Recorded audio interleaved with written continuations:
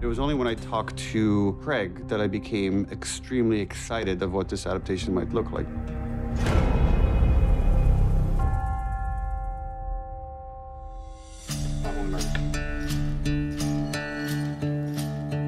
We asked Nico Parker to play an incredibly challenging part.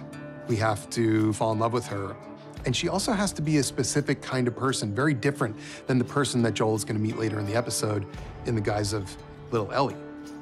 It was important for us to present the audience with a Sarah that we felt we could follow for the rest of the series. She's almost the protagonist until disaster strikes. Something that Nico Parker and Pedro Pascal pulled off gorgeously. Nico Parker, my original daughter, my Sarah, she's the person that I live for. Without her, I don't have purpose. He's the best. I could not ask for a better on-screen dad. A lot of the time with acting, you're not always seeing what you're reading and what the audience is seeing. So a lot of the time you're kind of making up in your head, which on one hand is really amazing because you can create this whole narrative in your brain that then you get to follow through with. And on the other hand, it's like you're watching someone die and you're just staring at like a patch of grass and like, the amazing thing about Fort McCloud is it was like you could just really immerse yourself because it's all in front of you. Like any time where I was scared, I was genuinely really scared. Dad! Oh, shit! And I just remember being like, oh my God. We are not sick! So this is how it begins. It begins with tragedy. Which is ultimately the event that shapes the character for the rest of the show, for the rest of his life. It is the point of identity for Joel. That kind of love, that unconditional love, is beautiful and can be very scary at the same time. We didn't do a lot of rehearsing because I think we both kind of wanted to savor all of the passion and everything. The feeling I had after the first take of adrenaline.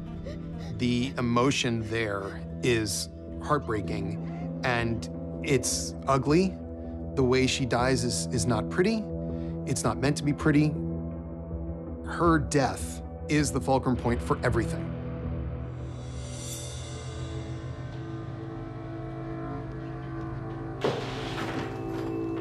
My name is Marlene. I'm the leader of the Fireflies in the Boston QZ. I first met Marlene almost exactly 10 years ago in 2012. It was to audition for the video game. As far as the HBO series, I don't remember when I first heard about it, but when I did, I was like, Mommy, want that. Did I think that they would actually cast me? No, I didn't. The hundreds of people that work on the game make you look like Marlene, make you look like the character and turn it into a masterpiece. It's another thing to step in front of the camera and embody her with my own instrument. And I had a couple of things on my side, which was I grew into her, I aged into her a little bit, and I guess my deep passion and love for her. As a writer, you're trying to construct a scenario where like a person is trying to avoid a fate worse than death. For Joel, it'd be losing a daughter again, and he probably would not survive that. So then how do we put him in a situation where now he has to be with this girl and he immediately tries to reject it? You're gonna do it. The hell we are. We don't have time for this. Joel is a broken man, and he meets this kid. Ellie's not a big fan of Joel when she first meets him. Their initial meeting doesn't really set them up to be the greatest of friends, but I think that's also because they're like similar personalities. They just clash, and they don't know how to relate to each other yet. Asshole! In the final moments of this episode, Joel forgets that the girl that is standing behind him is not his daughter. Primitive instinct takes over. He can't help but act. Something else took control of him in a similar way to how the cordyceps does, except for him, it's a version of love. The most remarkable thing about that moment is that when Ellie watches him beating a man to death, she is activated. Earlier in the episode, when Sarah sees him killing this old woman who's infected, who he has to kill, You killed her. she cries. Baby, I'm sorry.